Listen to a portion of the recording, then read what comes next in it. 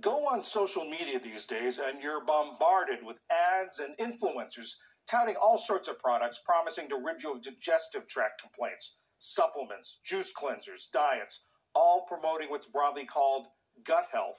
And indeed, cases of inflammatory bowel disease and colon cancer are on the rise. And a 2023 survey for a healthcare company found that 2/3 of those questioned said they have symptoms like gas, bloating, and abdominal pain on a regular basis. But how do we separate the facts from the fads? Dr. Shazia Siddiq is an assistant professor of gastroenterology at the University of Pennsylvania School of Medicine. She's also on the clinical guidelines committee of the American Gastroenterological Association. Dr. Siddiq, why all this attention? Why all this focus on gut health? Well, we're definitely seeing a rise in gastrointestinal diseases globally over the past 2 decades, from 250 million cases back in 1990 to now more than 440 million cases. And digestive diseases can range from heartburn to hemorrhoids to colon cancer. And especially recently, what we're seeing is an uptick in colorectal cancer, particularly among young individuals, and is the leading cause of cancer death in men under 50. Is there any explanation for that rise? Well, what we're seeing globally is that there are many factors associated with it. One is a Western diet, one that is high in fast food, processed foods, more meat, less diverse vegetables. And then there are other lifestyle factors like alcohol consumption, tobacco use, and also more sedentary behavior. And how does gut health affect overall health?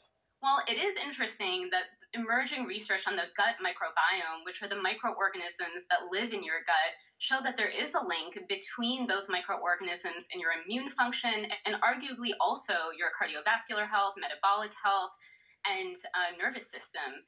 So we know what we eat and what we expose our gut to can have impact on our overall health as well. What are the biggest misconceptions you hear from patients in your practice? And do they ask you about things and products and procedures that, in your view, really don't have any use?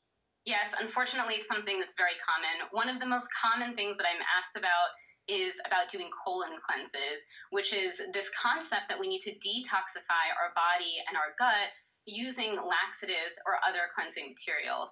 But the reality is that colon cleanses are really not necessary. Our liver and our kidneys detoxify our bodies appropriately, and colon cleanses, if anything, can be harmful in some cases. Let's talk about what people may be feeling and asking about or wondering about. Are there symptoms that maybe someone can control with over-the-counter medications, and are there symptoms where they should go see a doctor? Yeah, absolutely. So if you're having more severe symptoms like blood in your stool, severe abdominal pain, weight loss that you can't explain, those are all symptoms that you should be seeing a doctor much sooner and likely getting a colonoscopy for colon cancer screening.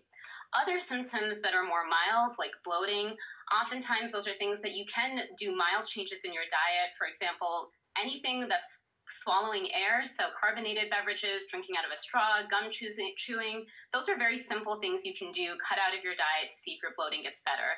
But like with any symptom, if it's persistent, you should definitely talk to your doctor. You talked about patients who are coming and asking about cleanses and things like that. How should people evaluate the claims and these products that are being advertised or influencers are talking about?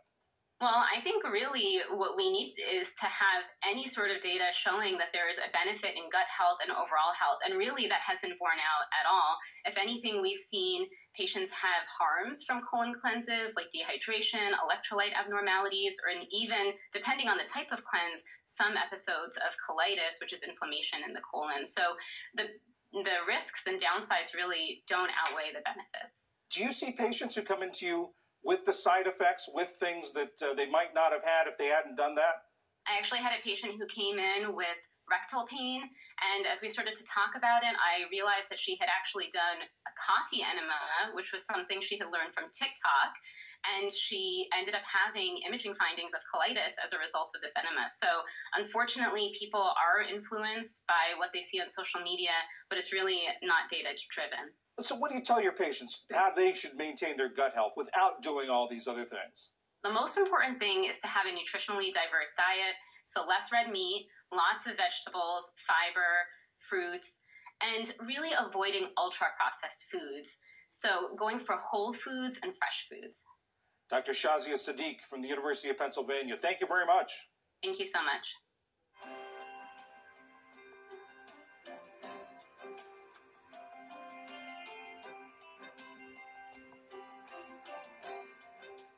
If you've shopped for chocolate lately, you may have noticed that your favorite items are either smaller